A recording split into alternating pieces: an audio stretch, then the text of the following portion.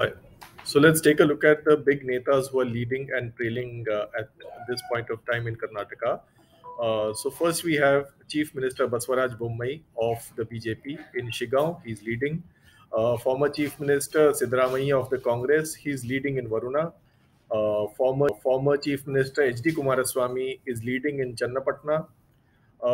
Former Chief Minister of the BJP, Jagdish Shettar, but he's contesting on a Congress ticket this time. He's trailing in his bastion in Hubli, Dharwad.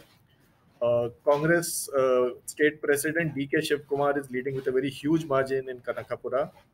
Gali Janardhan Reddy, he split away from the BJP. He's contesting from the Gangavati seat in Ballari. He is leading.